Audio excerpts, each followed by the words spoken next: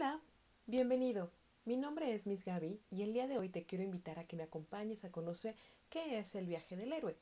Esta estructura, este modelo básico para una narración que nosotros comprenderemos por qué hay narraciones que son más mágicas y más extraordinarias unas que otras, así como el uso que le podemos dar tanto a nivel terapéutico como a nivel académico. Te invito a que caminemos juntos en este proceso que es tanto interno como externo.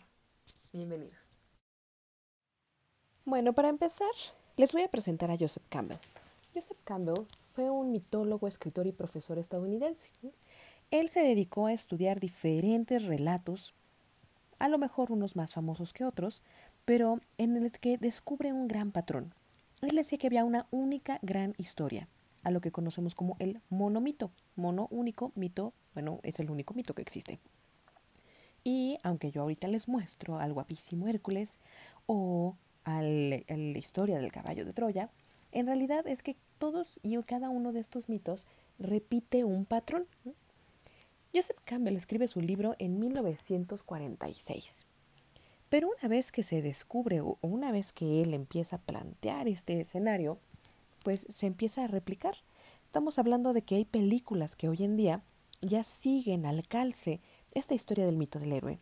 Star Wars es uno, El Señor de los Anillos es otro, Harry Potter es otro, solo por mencionar algunas que se apegan a la estructura del monomito. Este viaje se compone de 3 momentos: inicio, desarrollo y cierre. Empieza en el mundo ordinario, luego sigue al mundo especial o extraordinario y se regresa al mundo ordinario. Pero quizá antes de empezar a hablarles del viaje del héroe, tendríamos que definir qué es un héroe. Piénsalo por un momento, ¿qué características tienen los héroes que tú conoces? Ajá, una de las primeras es que enaltece, representa un valor positivo. Pero este valor positivo además se tiene que vivir al extremo, se tiene que llevar a un grado excepcional. Si tú juntas estos dos elementos, hablamos de que es virtuoso, hablamos de que vive la virtud. Al héroe además se le suma que vive un sacrificio. No es egoísta, él es compartido de lo que está viviendo y se deja abandonar a veces por sus propios intereses para poder cumplir lo que pudiera ser el bien mayor. Ahí es donde entra el sacrificio.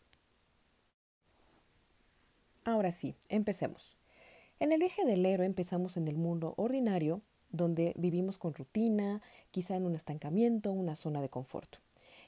Ahí es donde nuestros héroes empiezan, hasta que reciben una llamada. Esta llamada los va a invitar a empezar una aventura. Y bueno, como tú ya conoces en la película que cito a continuación, el héroe se puede negar. Puede decir que es incapaz, que no puede, que no quiere, que está muy cómodo donde está. Pero tarde o temprano tendrá que cruzar el umbral. Y ahora sí, le espera un camino lleno de aventuras. Una vez que cruzó el umbral, se encontrará con algunos personajes. De entrada con un mentor. El mentor es aquella persona que representa su guía, quien le dará luz, incluso le puede dar algún instrumento. Pero el mentor no lo va a acompañar. Quienes lo van a acompañar son sus amigos, personas con las que va a compartir su misma misión. Así como hay amigos y aliados, también pueden aparecer enemigos en el camino. Y los enemigos normalmente te ponen obstáculos o representan las batallas que tiene que librar el héroe.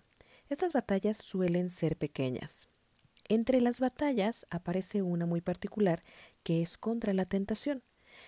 Hay que reconocer que hasta ahora el héroe ha tenido que luchar, se ha cansado y quizá ha sufrido. Y esta tentación es la oportunidad de dejar todo eso por algo cómodo. Pero él tiene una misión más grande. Va a ser la batalla final y donde va a poner a prueba todo lo que es, todo lo que sabe y todo lo que puede ofrecer. Podría sacrificarse en esta batalla, pero al final estamos hablando de que es un héroe. Y como buen héroe podrá llevarse el gran tesoro o la gran recompensa. Recordemos que no todos los tesoros son de oro y plata. Y muchas veces la recompensa de nuestro héroe será espiritual o será la satisfacción de haber logrado un mundo mejor. Finalmente, viene el momento de la despedida para regresar a nuestro mundo ordinario. E.T. Go Home.